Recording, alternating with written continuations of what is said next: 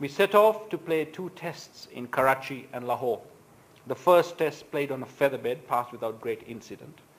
The second test was also meandering along with us piling up a big first innings when we departed for the ground on day 3.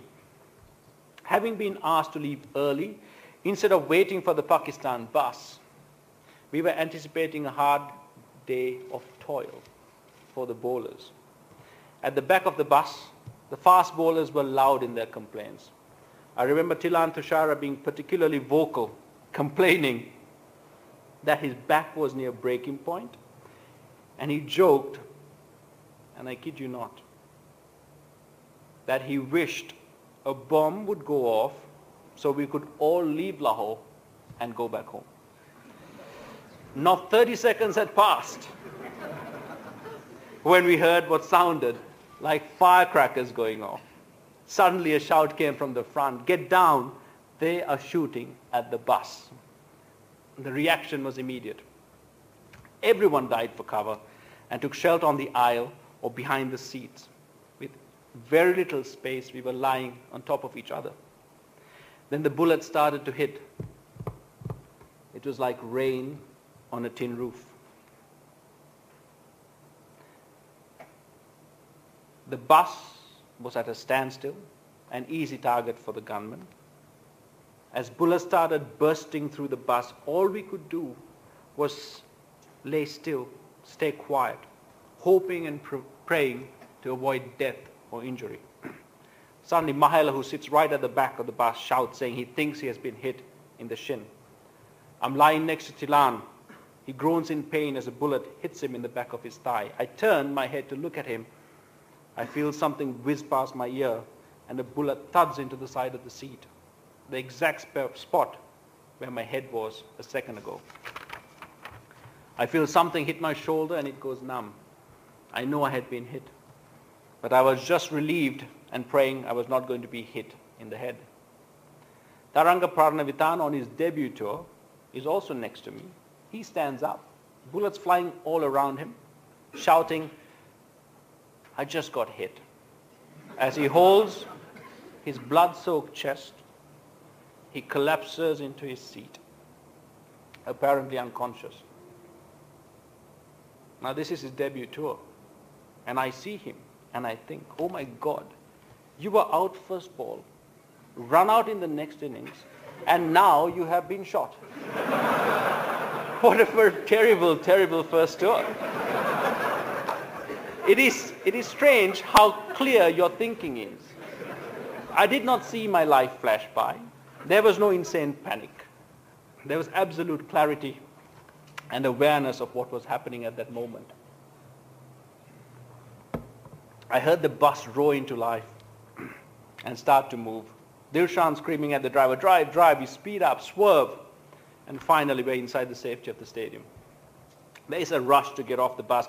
Taranga Parnavitana stands up, feels his back and says, "Oh, there's no hole there. I think I'm okay." He is still bleeding. He has a bullet lodged lightly in his sternum.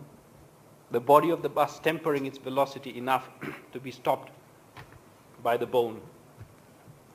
Tilan is helped off the bus. In the dressing room, there's a mixture of emotions. There is anger, relief, joy. Players and coaching staff are being examined by paramedics. Tilan and Parnavitana are taken by ambulance to hospital. We all sit in the dressing room and talk about what happened. Within minutes, there is laughter and the jokes have started to flow. We have, for the first time, been a target of violence, and we had survived. We all realize that some of our fellow Sri Lankans, we all realize that what some of our Sri Lankans experienced every day for nearly 30 years had just happened to us. There was a new respect and awe for their courage and selflessness. It is notable how quickly we got over that attack. Although we were physically injured, mentally we held strong. A few hours after the attack, we were lifted to the Lahore Air Force Base. Ajanta Mendes, his head swathed in bandages after multiple shrapnel wounds, suggests a game of poker. Tilan had been brought back sedated but fully conscious to be with us, and we make jokes at him and he smiles back. We were shot, grenades were thrown at us, we were injured, and yet we were not cowed. We were not down and out. We are Sri Lankan, we thought to ourselves, and we are tough, and we will get through hardship, and we will overcome because our spirit is strong. This is what the world saw in our interviews immediately after the attack. We were calm, we were collected and rational. Our emotions held true to our role as unofficial ambassadors.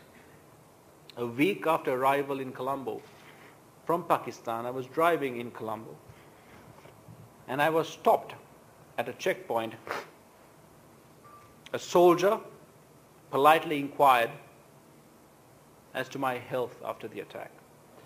I said I was fine and added that what they as soldiers experienced every day, we experienced only for a few minutes, but still managed to grab all the headlines. He looked me in the eye and he said, "It is okay. It is okay if I die because it is my job and I'm ready for it. But you are a hero. And if you were to die, it would be a great loss for our country." I was taken aback. How can this man value his life less than mine? His sincerity was overwhelming. I felt humbled. This is the passion that cricket and cricketers evoke in Sri Lankans. This is the love that I strive every day of my career to be worthy of.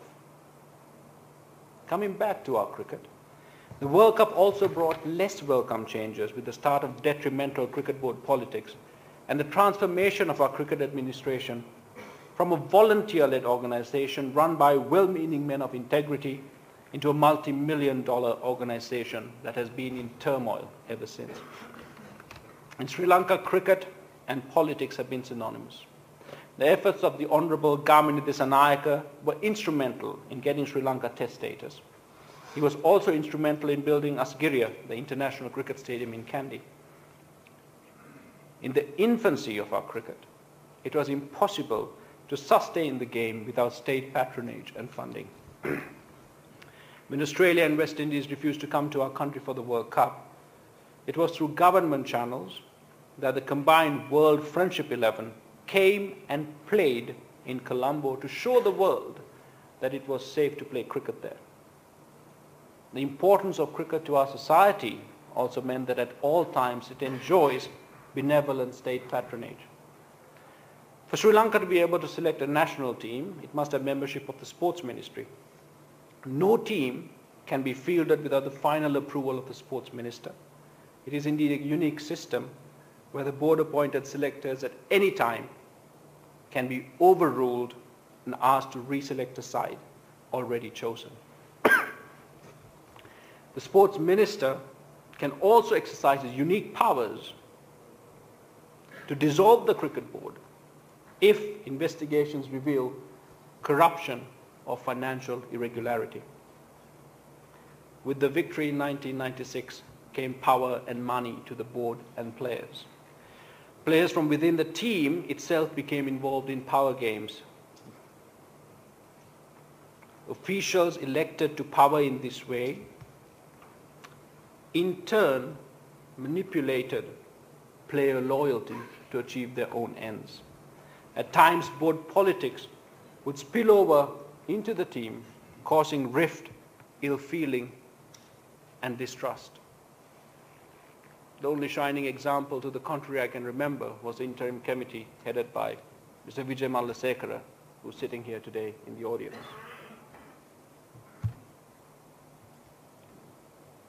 Accountability and transparency in administration and credibility of conduct were lost in a mad power struggle that would leave Sri Lankan cricket with no consistent and clear administration.